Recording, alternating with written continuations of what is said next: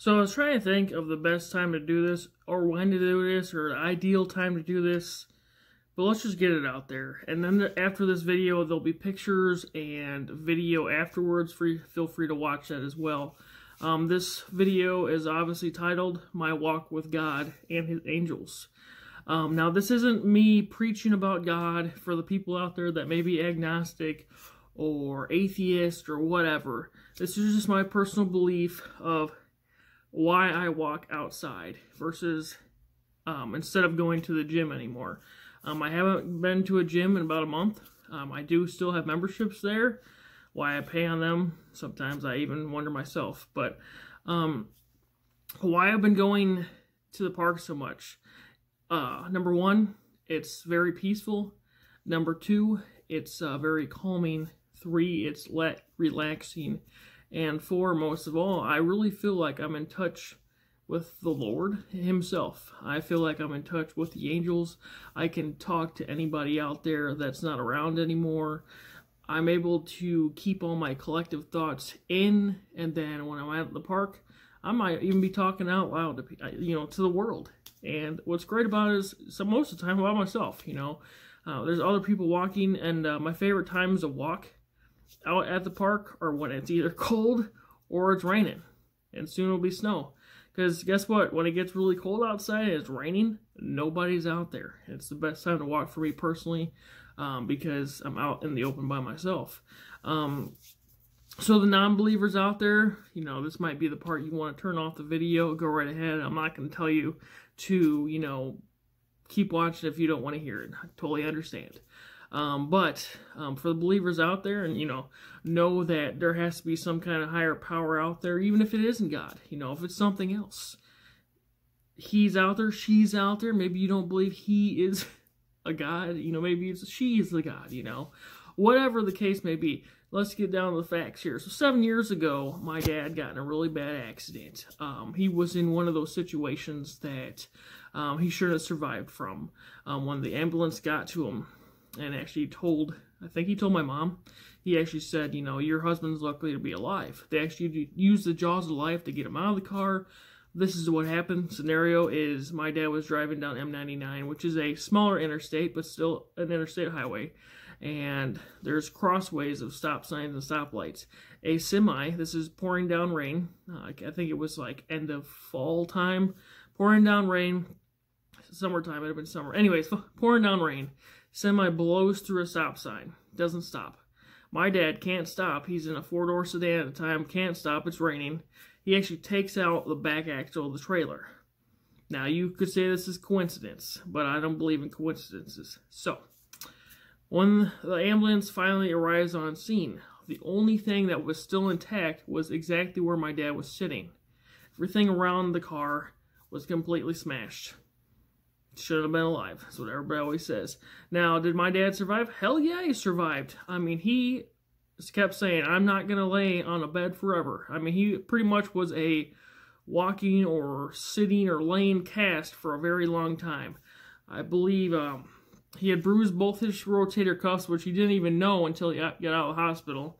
I think he had fractured his left elbow and left wrist, broke his left elbow, or his right elbow, or right wrist, broke his right ankle, fractured his left ankle. I believe he had 4 broken ribs in there. He was pretty much a walking cast.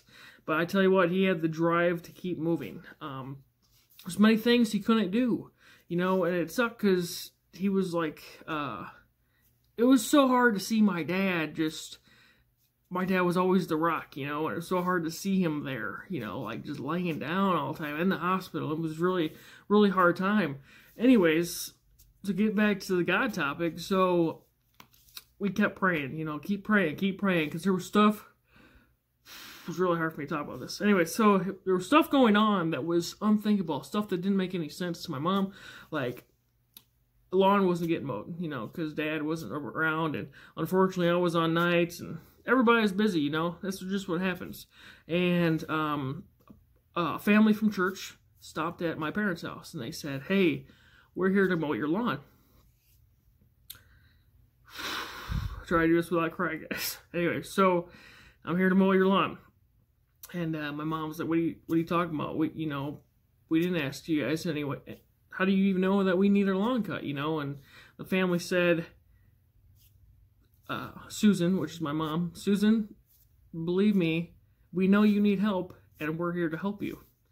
My mom asked again. She said, I don't understand. How do you know we need help? Nobody knows about this, Like, we're a prideful family, okay? We don't normally ask for help. And through prayer, that's the only way I can think about this. Through prayer, mind you, 7 years ago, but through prayer, the Lord answered back. And his family mowed my parents' lawn for them. Like, it was my mom trying to keep it together. When my mom called me, I broke down in my house. I was still living here then. I had a house then. I broke down like full on, just tears.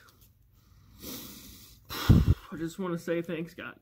And the other thing that's going to be in here, I posted on Facebook already. I don't think I posted to my Facebook page for Addicted to Life. I know it's going to be a really long vlog, and I'm sorry about that. But I recently got a tattoo done. And 10 years ago, in July, I've talked about this before, but to make a longer story, I lost my best friend Chris to an unforgivable car accident. I was there, and long story short, he fell off the back of a tailgate. Not sure where he hit his head, either on the pavement or the hitch or the truck bed or whatever. And in my mind, he died in my arms that day. Blood everywhere. And finally got the tattoo I wanted for him. It is Captain Morgan. Unfortunately, guy loved to drink. And I always think of, like, my friendship with Chris is like Adam Sandler and Chris Farley. Like, love the drink, love the party, and Chris was just a really great guy to be around. And unfortunately, he didn't make it to 23. I died at 22. I was originally going to make try and do this without crying, guys. I was originally going to have like a whole quote put into his tattoo from a song that wasn't around when he was. I believe it was "See You Again" by Wiz Khalifa. It's from Fast and Furious. I was going to totally put a huge quote in there, and I was like, how am I going to get this on there? There's no way. I'm going to have two sides of my leg tattooed. So I end up taking out the whole quote, and at the bottom of it, you'll see I put "Forever Young." I'll probably put it up for like 10 seconds. That way you can really see the details of this tattoo guy got done. It was like over $300, but it was well worth it. It was a tattoo I've been wanting again since 10 years ago, and I just never really had the money to do it. And until recently paying off my car, kind of started saving money. So, yeah. So I lost my best friend. In my mind, like I said, I believed he was pretty much dead when the ambulance got there. And unfortunately, he was so bad, they actually flew in a helicopter from Ann Arbor, which I believe is 45, 50 minutes from my house here. They actually flew in a helicopter in an intersection, country roads, dropped it in, picked him up when we went to go to the hospital. And the worst thing was his parents weren't home, and I'm not saying, this wasn't the parents' fault, whatever, this just shouldn't have happened to begin with. And nothing like your son's best friend calling you nonstop and finally having to leave a voicemail stating, hey, something happened to Chris. I don't want you to be hysterical. Just please take the nearest flight out to Ann Arbor. We need to see you. So, needless to say, they took on both instances, my dad and my mom, when both accidents happened, I was the rock, and I called everybody that needed to be done.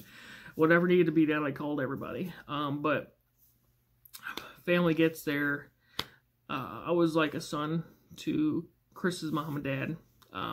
They've said that to me. And I was allowed in the room with them. And the fortunate thing was, as a brain surgeon, there was like 15 doctors that came into this room. And they said, long story short, when we have a brain problem with a patient that comes in, they rate them from a 1 to 15. 15, they're walking out the door. 1, they're not going to make it.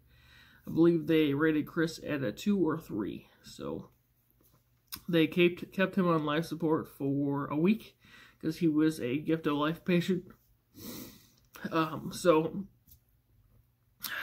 yeah, so they kept his organs going, and they did find donors. I've never met them, but I think his mom did. He had to wait so many years to go meet them and stuff, but that's pretty cool. Finally got the tattoo done, and when I walk, this is totally going off subject, but when I walk at the park, I really feel whole, I guess. I feel like I can just talk to God, anything that's on my mind. I can talk to Chris. I always feel like Chris is around me all the time. Seriously. Like he's probably sitting right here as I'm actually, I kind of feel like he's sitting right here as I'm sitting here talking to you guys. And I talk to Chris a lot. I had a haunted house I used to live in, really haunted, and I reached out to the archangels a lot, Michelangelo, and God a lot, and I really love walking out in the park. That's pretty much it. And, you know, I always say it's my walk with God, because it really makes me feel like a better person walking out in the park. Like, I just feel like his angels around me, and yeah, wow. Trying to get through this without crying. But anyways, I took some videos over the course of the month, and some pictures of the fall leaves changing. There's actually a tree right out front of my apartment complex, and it changes every year, and I never get to take a picture of it. Took a picture of it at the beginning of this week, and I'm glad I did, because that tree is already halfway missing its leaves. I love fall time. It's very pretty. I love snow time too, but fall time's awesome because of all the colors. So I just wanted to share you guys an insight of why I believe in God, and why I believe that I'm walking with God and his angels when I walk.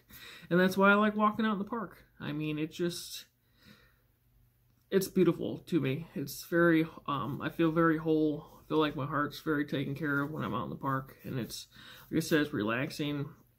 It's just very calming to walk out there. And when I walk out in the rain, 10 times better. Like, I don't know how to explain that. Like, I did a full lap yesterday. I didn't walk today.